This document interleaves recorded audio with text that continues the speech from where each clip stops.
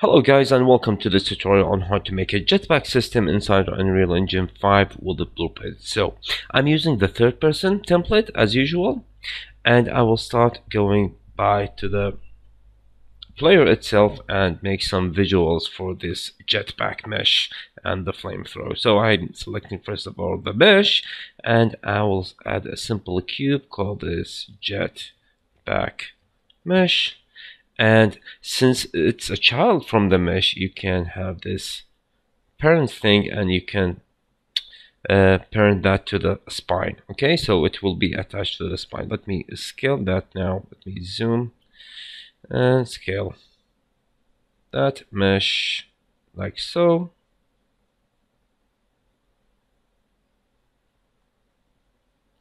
Let me decrease that in the X and lift him up like so. So now if I compile now and go and play, I have this mesh attached to the spine. Now I have already a particle system. If you have a flamethrower, anything particle system, you can do this. I have that.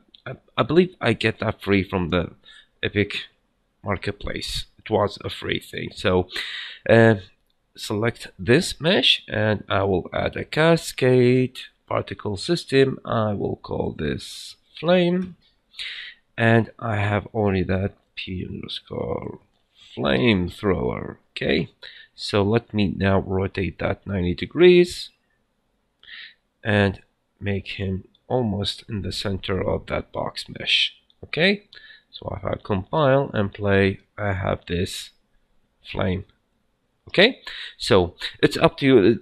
These things are for visual things. It's not related to any about the mechanics of the game. So mechanics, sorry, of the gameplay. So let me set the visibility first to off, so it's by default off. So let me go back, and in the input system, I believe I add that, yes, IA jetpack. I just simple make an input and make an input action and call this IA jetpack, and hook this inside the mapping context as this, and assign the T keyboard. Okay, the T keyboard, so I have this action map. Okay, now go to the event of this player and right click, say jetpack, and I believe,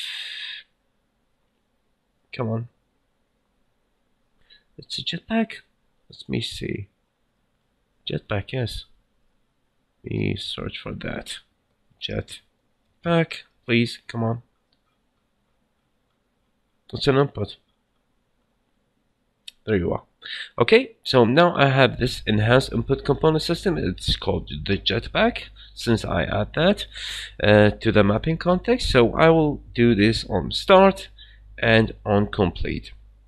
So basically the idea is launching the characters every 0.2 seconds, and I will do this inside a timer handler, not on tick, just in timer handler. So I will do this inside a timer handle for decreasing and increasing the fuel of the jetpack system. So I will add 4 variables, and I will call this the current jetpack fuel, and let me duplicate that and call this the max jetpack fuel.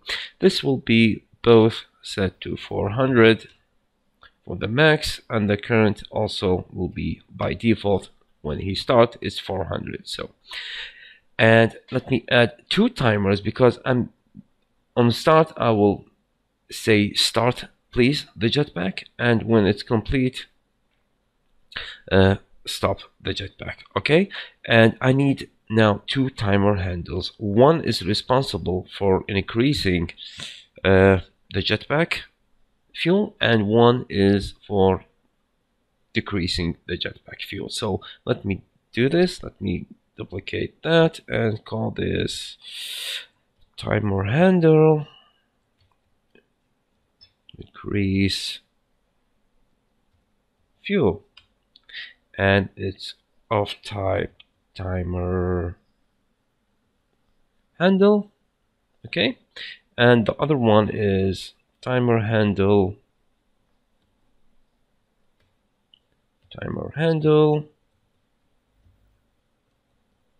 decrease fuel. Okay, so I have these four variables. First of all, I have my current jetpack and my max jetpack fuel, and these are two responsible for increasing and decreasing my fuel.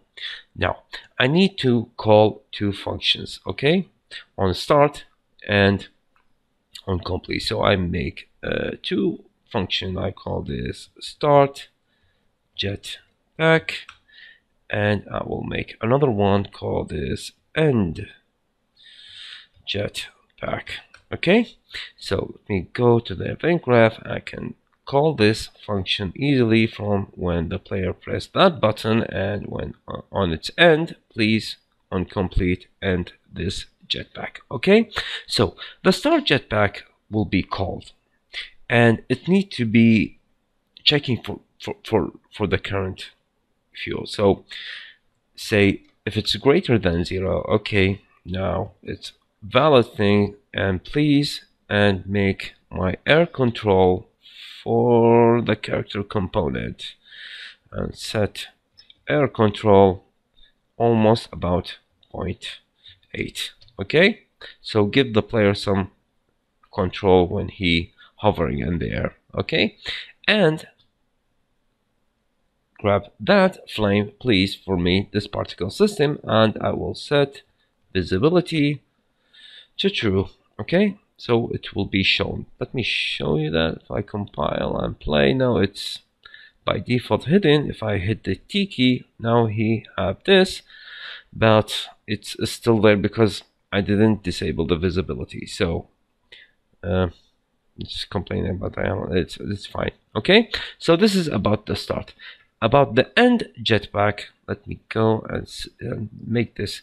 I will first of all say, please stop jumping, stop the player of jumping, and I will set the visibility now, set visibility to false. Okay, it will be hidden in the game. It will be not visible, and set back that control, set air control back to the default. I believe it's 0.3 or 0.2. Let me put that as a 0.3.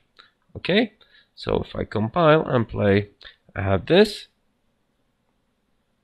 Why it's not visibility? Please go back. It's not on cancel, so it's on uncompleted. It's my mistake. It's first of all on start and on complete. When you press, please start, and when you release, stop. So if I go and play now, I have this. Okay, so now it's time to make the two timer handles. So when the player start this jetpack, okay, please, if I have a fuel, okay, do these stuff, make some air control and set the visibility, and on end stop jumping and disable the visibility and return back to that default air control. So now I need some timer that is decreasing that the current fuel. So I will make this as set timer by a function name. Okay, not event, sorry, set timer by event. Okay, I will make this event, let me drag from this and say custom event, please, and I will say decrease fuel.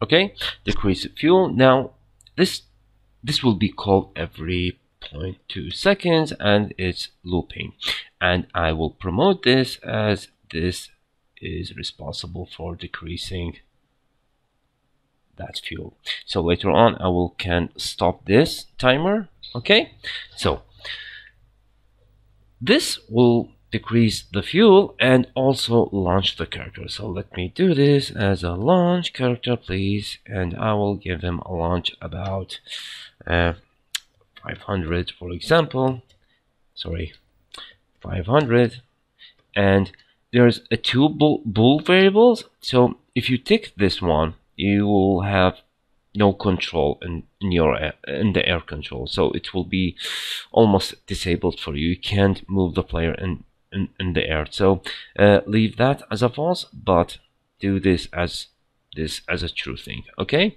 and now I will decrease the fuel itself. So I will do this and set, please update my current fuel every 0.2 seconds. Okay, and now I will take that and I will say minus, please. I will minus that. It's the consuming, how much you can consume. You can promote this for a variable, but I will do this as a fast thing. Okay, and I will set that and put that inside this. Okay, now I need to check now if the current fuel is less than or equal to 0. Okay, so when I press that button, I will start that jetpack, do this visible things and make some air control, and I'm setting that as a timer handle and promote that to the variable. And please decrease the fuel, launch the character first and decrease that every 0.2 seconds, 20%. Okay, so I need, when that value reached is less than or equal 0, now it's time to do other things. Okay, it's time to do, please stop jumping first. Stop jumping, please, so the player no longer can jump. And please clear that timer handle for me. Okay, and let me drag that, get, and please clear that timer for me. Okay, so let me repeat that. When you press that button, it will start that jetpack and set a timer by event every 0.2 seconds. It's looping and it's doing this. It's launching the character and consuming some fuel from you every 0.2 seconds. And when it's reached 0, please stop jumping and clear that timer. And this will say, please pause, please stop this timer. Okay, this is about decreasing the fuel. So on engine, when you released from the keyboard and you say hey and jetpack, this basically saying please stop the movement and set the visibility back to false and return that air control to default. So also you need now to increase that value, and this will be the same thing as this one. Okay, but with a different time handle. Okay, so now set timer by event and make also a custom event, and I will say decrease fuel, and this one is responsible. As soon as you released your keyboard, you released your key, it will end that jetpack and set timer by event, and it will be increased that value also 0.2 seconds, and it's looping. And also promote, not that one, sorry, that one, promote that this as a variable. Okay, and let me let's now set the current fuel. Now I need to increase that, and it's adding my fuel, and I will add also 20. Let me clamp that value. Why not? Let me clamp that value between the min and the max jet fuel. Okay, just in case.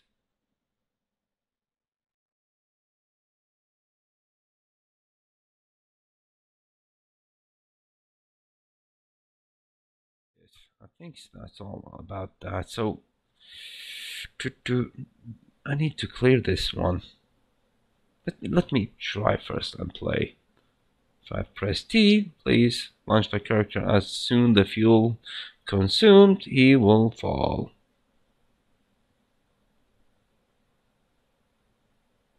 Okay, he's still doing this, so I need to clear this. So I'm released my my finger from the keyboard, but he's still, because I need to do this on end jetpack, so I need to clear that timer also in this one. Okay, so decrease and decrease this one. Okay, please, first of all, let me do this, clear timer by handle, and do this, and also do this. So it's two timer handles. I know it's can get confusing, but it's better than do that on Eventic. So let me repeat that. When you press that key, start Jetpack, showing that visibility and for the flamethrower, and set some air control and set timer by event, and this will launch the character on every 0.2 seconds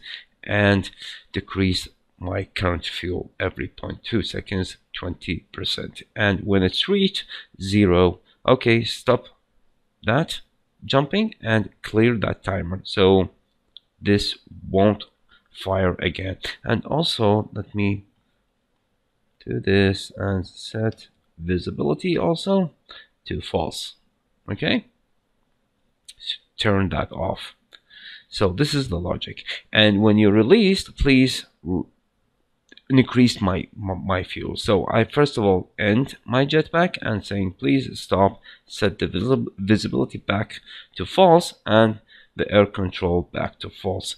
And first of all, this is important, you need to clear that, because this is firing and nothing is stopping that timer. So you need to stop that first and do this with another timer. Okay, stop that timer, please don't keep increase, because this one is keep launching me and I need to stop that. So stop that and set another timer, and this timer is responsible for increasing every 0.2 seconds, increasing 20%. So if I compile now and go on play and press on my keyboard, I am flying, and when I consume I fall. Okay, so let me show you. I believe I made a widget for that. Yes, I have made a widget for that on begin play. Let's do this, and let me hook this value with my current jetpack. Let me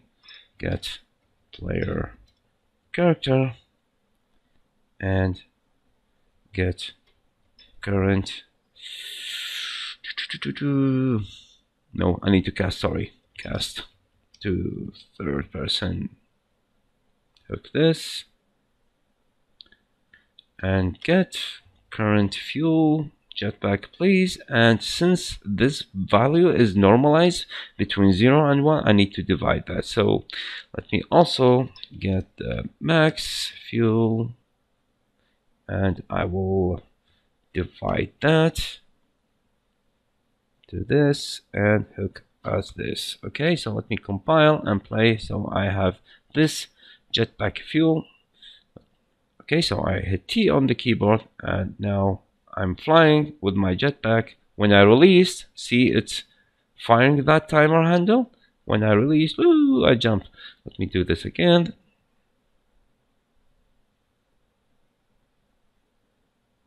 Okay, so it's, let me consume that.